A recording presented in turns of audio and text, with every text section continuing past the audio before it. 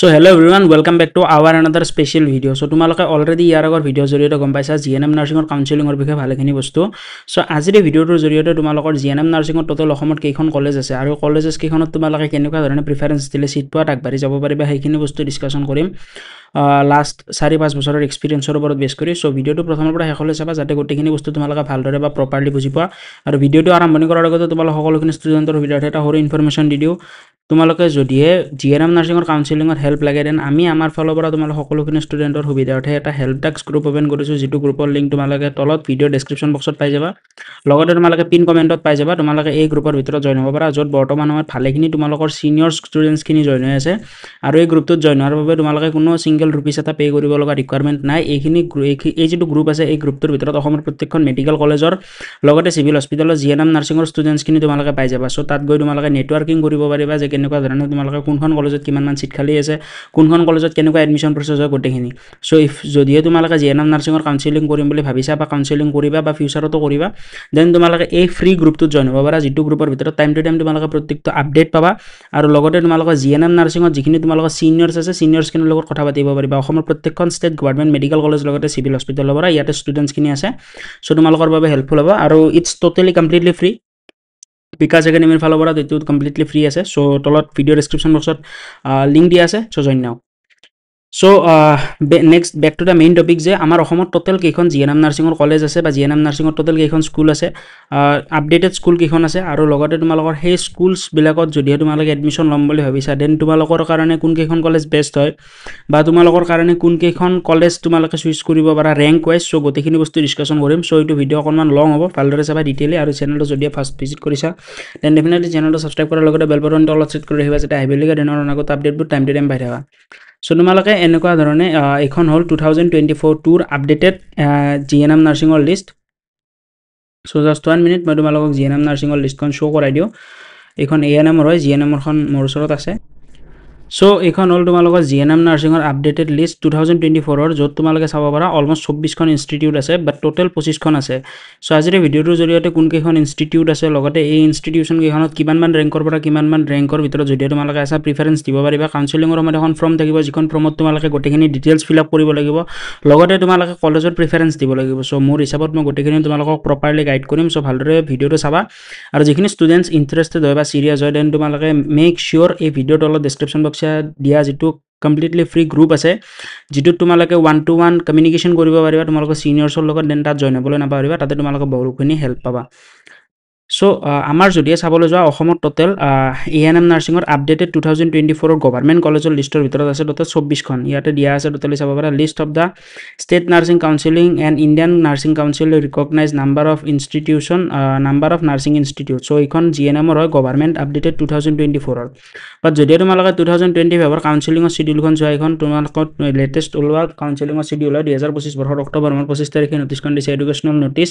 first round offline counselling for সিলেকশ্যন of the candidate for admission into first year GNM training course in the 26 number of government medical GNM medical training school under the director of health service ASSAM for the season 2025 and 2026 so তোমালোকৰ মাজত যিমানখিনি ষ্টুডেন্টে GNM ত admission লম ভাবিছা GNM ত 2024 বৰ্ষলৈ 24 খন institute আছিল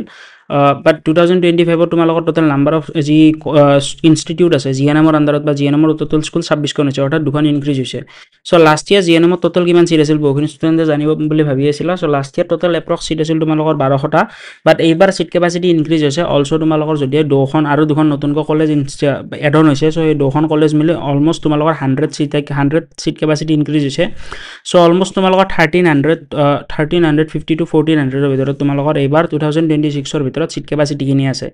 আৰু নতুনকৈ দুখন ইনষ্টিটিউট এড অন হৈছে এই দুখনৰ নাম ইয়াতে এড কৰা নাই বাট সেই দুখন ইনষ্টিটিউশনৰ লোকেশন লগতে নাম গোটেইখিনি মই আমাৰ টেলিগ্ৰাম গ্ৰুপত শেয়াৰ কৰি দিম সো তোমালোকে টেলিগ্ৰাম গ্ৰুপ লগতে আমাৰ হোৱাটসএপ গ্ৰুপ তলত লিংক দিয়া আছে সো তাতে জয়েন হৈ থাকিবা যাতে ইন ফিউচাৰত আহিবলগীয়া আপডেট বিলাক টাইম টু টাইম পাই থাকা সো তোমালোকে গম পালা অসমত কেইখন মেডিয়া টোটাল GNM নাৰ্ছিংৰ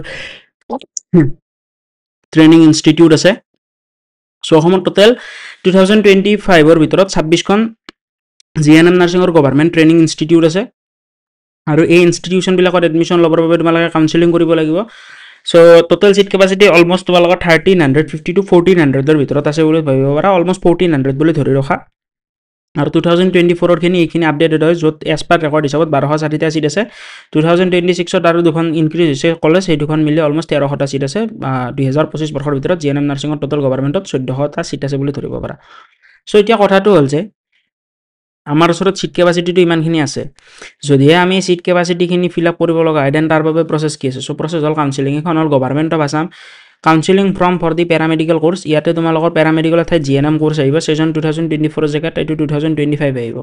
সো তোমালোকে at the time of counselling যেতিয়া DHS ৰ অফিচলৈ যাবা তোমালোকৰ সন্মুখত এনেকুৱা ধৰণৰ এখন ফৰ্ম দিব এই ফৰ্মখন তোমালোকৰ লগত ল'ব নালাগে লগত নিব লাগিলে মেনশন কৰি দিলে লগত নিব নালাগে তাতে তোমালোকে কাউন্সেলিংৰ ফৰ্মত পাই যাবা তাতে এই ফৰ্মখন নিব লাগিব ফৰ্মখনত তোমালোকে প্ৰথমতে ফিল আপ কৰিব লাগিব লাইক নেম কোৰ্সৰ এলটমেন্ট খিনি বা কোৰ্সখিনি তোমালোকৰ কোড কোনটো কোৰ্স হয় লাইক GNM হলে GNM বা বেলেগ কিবা লিখিব লাগিব ফটো এখন লিখিব লাগিব আৰু লেফট থাম্ব ইমপ্ৰেছন অৰ্থাৎ বুঢ়া আঙুল যিটো সহি আছে এইটো সহি দিব লাগিব তাতে এইবিলাক থাকিবই আৰু পাৰ্মানেন্ট এড্ৰেছ দিব লাগিব তাৰ পিছত ৰোল নাম্বাৰ দিব লাগিব ডেট অফ বাৰ্থ দিব লাগিব ইয়াৰ অফ পাছিং দিব লাগিব নেম অফ দা কলেজ বা স্কুল দিব লাগিব আৰু পাৰ্মানেন্ট ৰেজিডেন্স অফ আসাম এইখিনি দিব লাগিব do U belongs to the any reserve category এইখিনি দিব লাগিব সো গোটেইখিনি থাকিব আৰু একেবাৰে তলত তোমালোকৰ সন্মুখত তিনটা অপচন থাকিব যে তোমালোকে first preference second preference third preference fourth preference fifth preference তোমালোকে টোটাল 5টা কলেজৰ প্ৰিফাৰেন্স দিব পাৰিবা মনত ৰাখিবা তোমালোকে টোটাল 5টা নাম্বাৰ অফ কলেজৰ প্ৰিফাৰেন্স দিব পাৰিবা এই 5টা নাম্বাৰ অফ কলেজৰ প্ৰিফাৰেন্সৰ ওপৰত ডিপেন্ড কৰি তোমালোকে সিট ল'ব লাগিব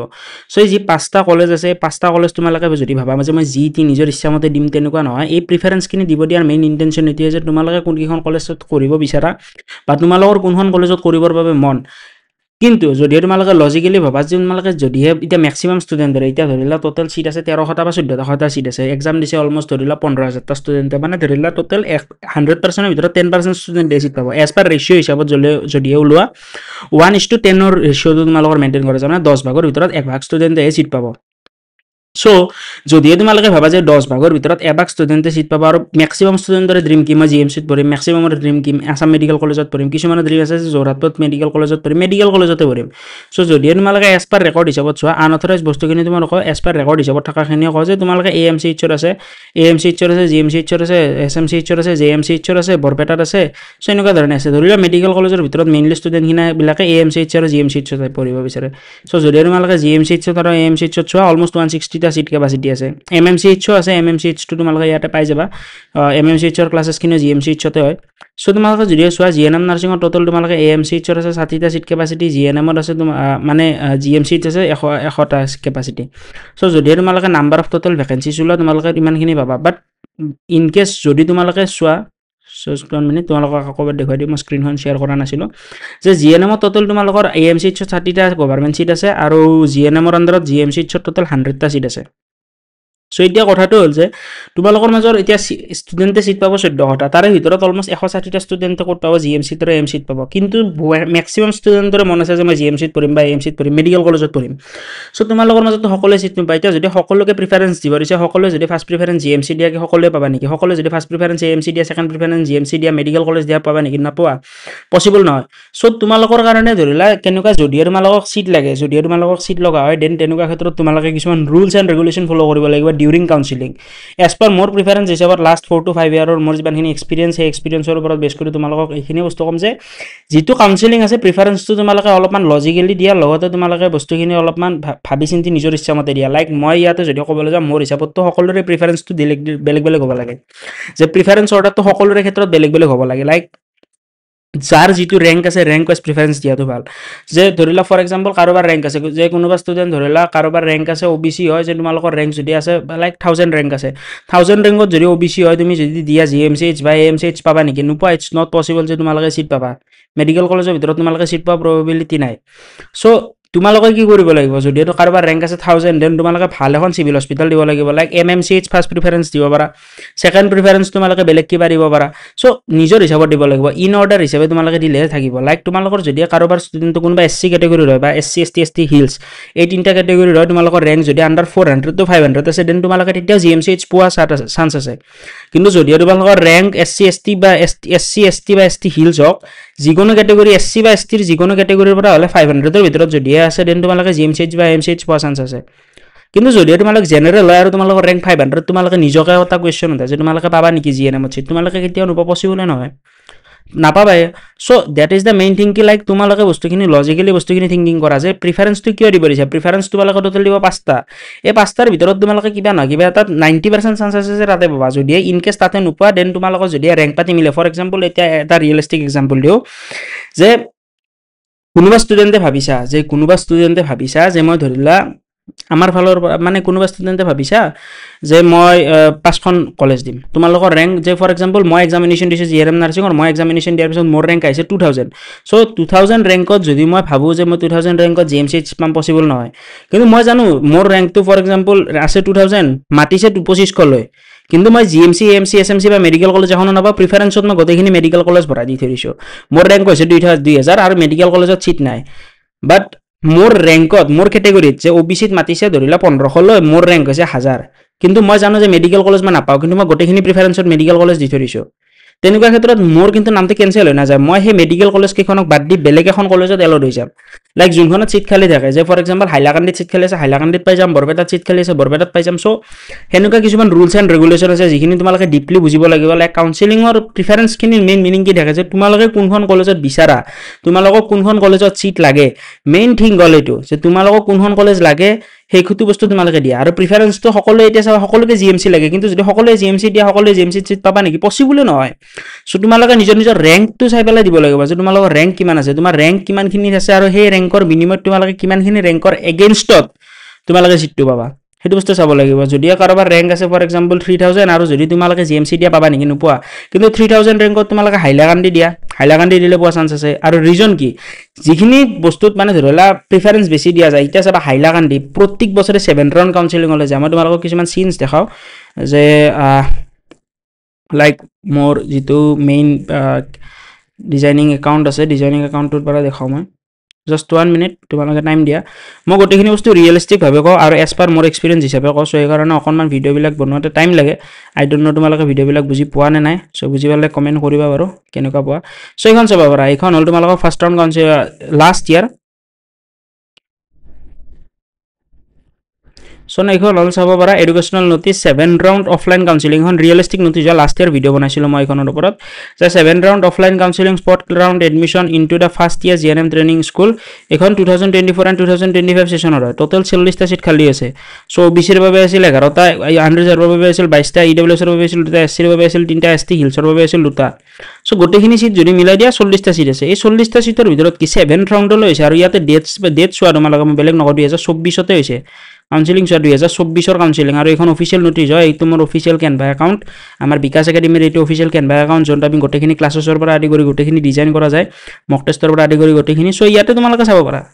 7th ৰাউণ্ডলৈ কাউন্সেলিং হৈছে আৰু লাষ্ট ইয়াৰ 7th ৰাউণ্ড কাউন্সেলিংটো কিমান ডেটত হৈছে সেই ডেট পাতিও তোমালোকৰ ইয়াতে দিয়া আছে ডেটখিনি চাব পাৰা 2025 বৰ্ষৰ ফেব্ৰুৱাৰী মাহৰ 20 তাৰিখে 7th ৰাউণ্ড কাউন্সেলিং হৈছে এইবাৰ অলপ লেট হ'ব আৰু মেবি 7th ৰাউণ্ডলৈ যায় নে নাই সেইটো এটা টপিক হয় চ' কেনেকুৱা হয় 7th ৰাউণ্ডলৈ যোৱাৰ ৰিজন কি 7th ৰাউণ্ডত কিন্তু তোমালোকে যদি ভাবা যে 7th ৰাউণ্ডলৈ তোমালোকৰ কাউন্সেলিং হ'ব আৰু যদি তোমালোকে ভাবা যে 7th ৰাউণ্ডলৈ মই চিটটো পাম 7th ৰাউণ্ডলৈ জিএমচিত চিট খালী আছে নাই 7th ৰাউণ্ডলৈ তোমালোকৰ কোনবিলাক কলেজত চিট খালী আছে মই কৈ দিওঁ শুনা তোমালোকৰ 7th ৰাউণ্ডলৈ ইয়াতে চিট খালী আছে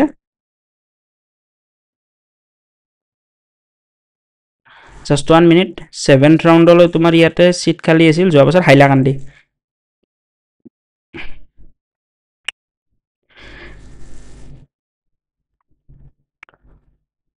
চ' এইকেইখনত তোমালোকৰ লাষ্ট ইয়াৰ খালী আছিল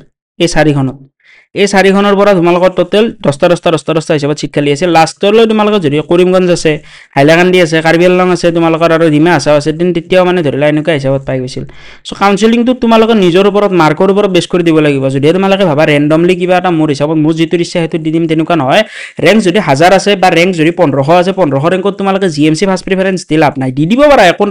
একো নাই কিন্তু চিট নাপাবা চ' সেইটোৱে মেইন থিং যে তোমালোকে নিজৰ হিচাপমতে দিয়া যদিহে তোমালোকে ধৰি লোৱা 1000 বা 1500 ৰেংক আছে 1500 ৰেংকত যদিহে তোমালোকে জিএমচি দিয়া গোটেইকেইখন মেডিকেল কলেজ দি দিলা 1500 ৰেংকত তাৰপিছত বোলে তুমি প্ৰিফাৰেন্স দিয়া হিচাপত এখনতো নিমিলিল য'তে চিট খালী আছে ৰেণ্ডমলি তাতে দি দিলে তেন্তে তোমাৰ বেছিহে লোকচান হ'ব যদি কোনোবা ষ্টুডেণ্টৰ ধৰি লোৱা ৰেংক আছে 1500 গোটেইকেইখন মেডিকেল কলেজ দি দিলে প্ৰিফাৰেন্স দিয়া হিচাপত এটাতো নাপালে ৰেণ্ডমলি কলেজৰ মতে বা ৰেণ্ডমলি ডিপাৰ্টমেণ্টৰ আণ্ডাৰত দি দিলে যে DHSৰ আণ্ডাৰত যোৱাত যোনটো ভাল লাগে সেইটো দি দিয়ে কাৰ্বি আংলঙত দি দিব চ' সেইকাৰণে নিজৰ হিচাপত চোৱা নিজৰ ডিষ্টেঞ্চ হিচাপত চোৱা কোনখন ভাল কোনখন বেয়া সেইখিনি চোৱা প্ৰত্যেকখন গভৰ্ণমেণ্ট মেডিকেল কলেজৰ ফি ষ্ট্ৰাকচাৰ সেম হয় প্ৰত্যেকখন গভৰ্ণমেণ্ট সিভিল হস্পিটেলৰ ফি ষ্ট্ৰাকচাৰ সেম হয় আৰু পঢ়াপাতিৰ ক্ষেত্ৰতে সেম পাবা ক'তো একো অসুবিধা নোপোৱা কোনোবা ভাবিব পাৰে জিএমচিত পঢ়িলে মোৰ বেলেগ হ'ব